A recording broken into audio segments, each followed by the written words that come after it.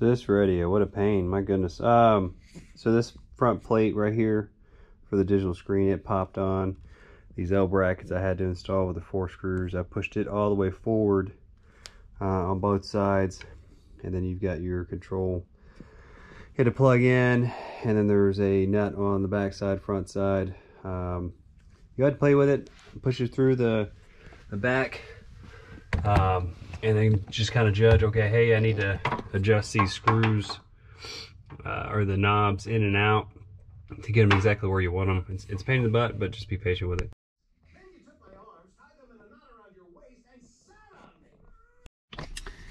So, you know, ultimately I love this radio, but what a freaking pain in the butt. So this is a little spacer that came with it. I've got a bunch of other parts in here that I'm not using.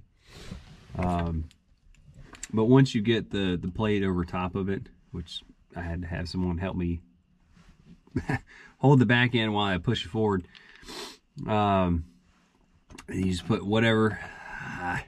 There's no instruction for this thing, so good times. Well, okay, scratch that.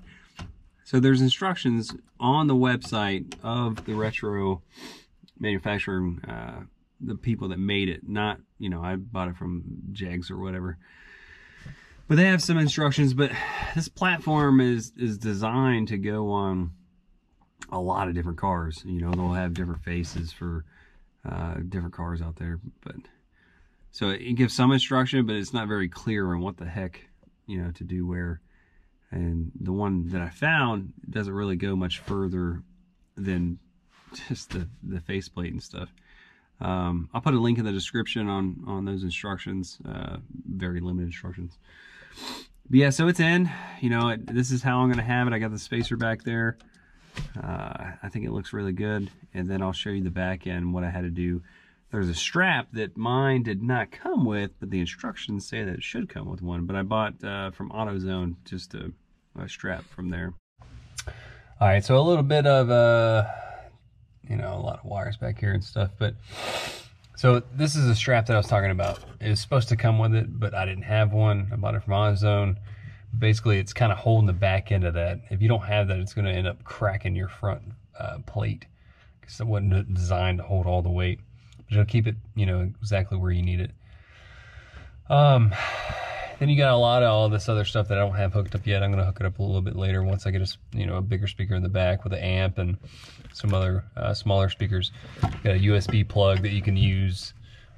There's also a auxiliary cord, a external mic you could hook up, which I'm not sure exactly how the heck I would route it to where it would work. But that way, if you want to talk Bluetooth on your phone, and then the antenna that I need to still hook up, I need to buy a cable to run it to the original antenna from here. And then you just have the, essentially the Canon plug that has the speaker wires coming out of it. I've only got the one speaker hooked up right there in the back. I'll send a link to that as well.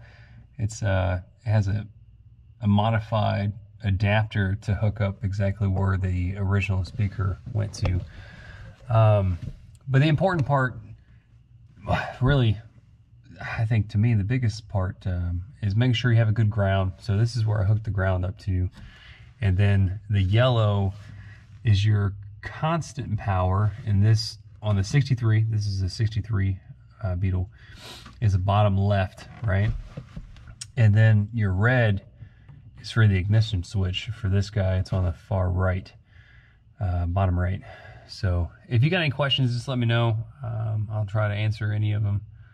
Obviously, there's different setups for different years for the Beetle and so on and so forth. But I'll send a link, like I said, to the speaker. I love that speaker. It sounds really good for just one speaker. I'm going to hook up more, but right now it's awesome just to have a radio, because I didn't even have a radio on this sucker. But yeah, if you got any questions, please comment, like the video, and subscribe. Thanks.